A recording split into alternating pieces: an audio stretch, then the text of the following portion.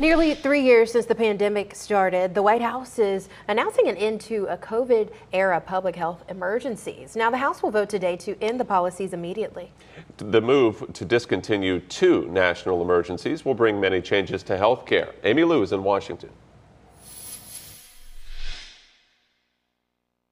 Well, Patrick and Destiny, President Biden says he opposes the Republican resolutions to end these declarations abruptly, which could really upend the healthcare system, setting instead the deadline for May 11th.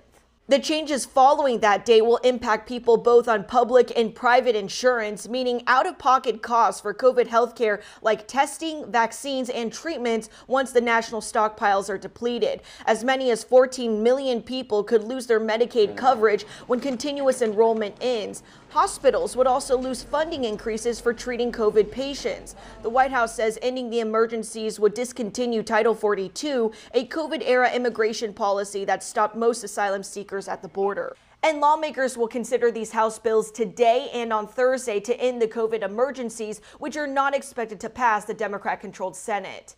In Washington, I'm Amy Lou, WYFF News 4.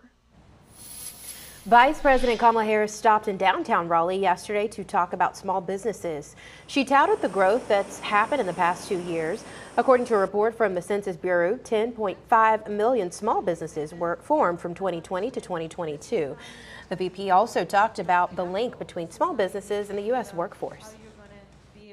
Small businesses employ half of America's workforce, either as the owner of or as an employee of.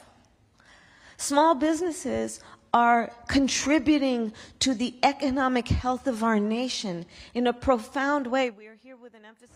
Well, there were also remarks about the low unemployment rates in the U.S. According to the Bureau of Labor Statistics, the U.S. has 3.5% unemployment rate. Meanwhile, the FAA has made a series of changes to prevent future computer system outages. The changes come after a corrupt file affected a database. The FAA relies on it to send critical information to pilots.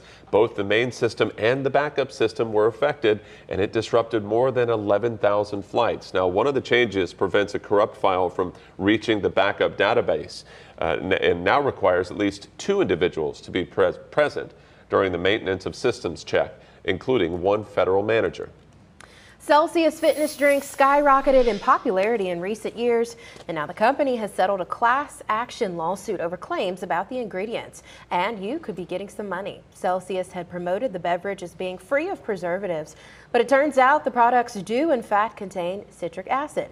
However, the company says it's used as a flavoring and not a preservative. You have to have proof of purchase, like a receipt, to receive up to $250. Without a receipt, you can still get a $20 payment. You have until February 1st to submit a claim.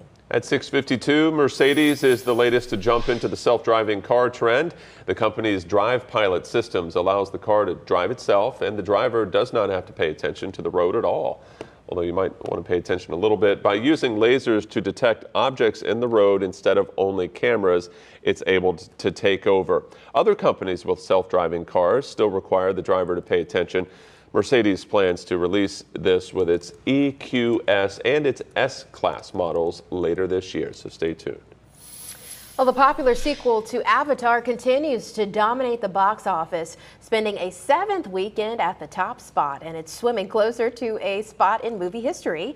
Avatar: The Way of Water just surpassed Star Wars: The Force Awakens to become the 4th highest grossing movie of all time. So far, it's brought in more than $2.1 billion worldwide. Avatar: The Way of Water is also nominated for 4 Academy Awards, including Best Picture. And Amazon is ending free grocery delivery for Prime members on orders less than $150. Customers who get their groceries delivered from Amazon Fresh will be charged about $4 to $10, depending on the order size. Amazon will continue to offer a 2-hour delivery window for all orders. Currently, the company offers members free grocery deliveries on orders above $35. The decision to impose these new fees comes as the company attempts to trim some cost. The new policy begins on February 28th. Well, if you're hosting a Super Bowl party, you are in luck. Chicken wings are about 20% less expensive compared to this time last year. Analysts say this is due to better supply. Last year, a pound of wings cost nearly $4. Now that price is $2.65. Guacamole is also less expensive. Avocado prices are down 20%, but analysts say beer prices are up more than 10% this year. That's a shame. A new study shows the scientific reason why some love chocolate so much. Researchers in the UK identified that it all comes down to the chemistry and how the outer layer of chocolate, which is mostly fat, melts in a person's mouth. Now, scientists say when the solid cocoa particles break down to sugar crystals, we get a rush of happy, boosting endorphins. The team hopes their findings will lead to some tasty new chocolates that are healthier. Does it need to be healthier? I mean, it's just good all around. All right, we'll check this out. Monday night, the moon eclipsed Mars in what's referred to as an occultation. An occultation happens when a planet disappears from our view directly behind the moon, and this is visible in the southern U.S. from southern California all the way to northern Florida and as far north as Oklahoma. The next Mars occultation, visible for most of the U.S., will be on January 13th, 2025. Very cool.